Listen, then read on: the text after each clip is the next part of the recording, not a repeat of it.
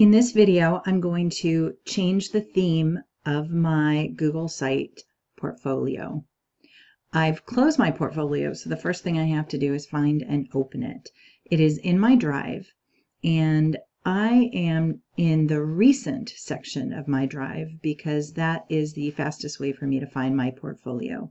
So I highly recommend you click on recent, and whatever you've been working on recently shows up at the top, making it easy to find. Another way to find it is to click at the top, click search in drive, and type the word portfolio. It will pop up and you can find it. Also, you can bookmark it to make it really easy to find. So 3 ways to find your portfolio to keep working on it. I'm going to click on my portfolio. I'm clicking twice to open. And we're going to change the theme because it started with the blank default gray header theme. To change the theme, we're going to look on the right menu, and there are 3 options on this menu. There's Insert, Pages, and Themes. In other videos, we'll explore the Insert and the Pages options.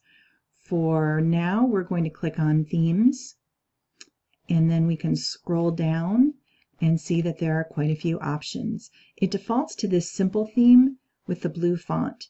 If you like this theme, you could just change the color, or you could try out these other themes, and you can just click on them, try the different colors until you find one that you would like to stick with.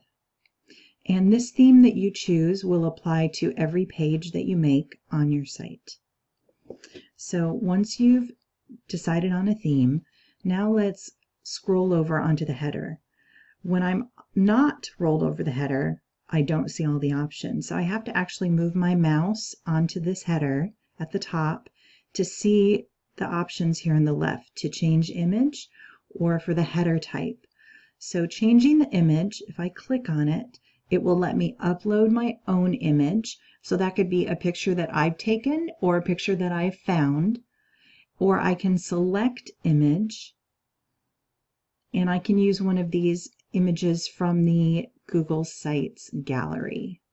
If you choose one of their images, click to select the image, but then you also have to click the blue select button in the bottom left corner.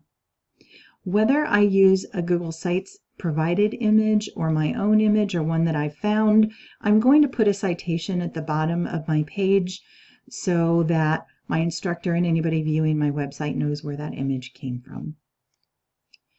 The other option here besides change image is the header type, and it defaults to a banner header. If you want to eliminate it completely, you can choose title only if you like it simple. I'll click header type again.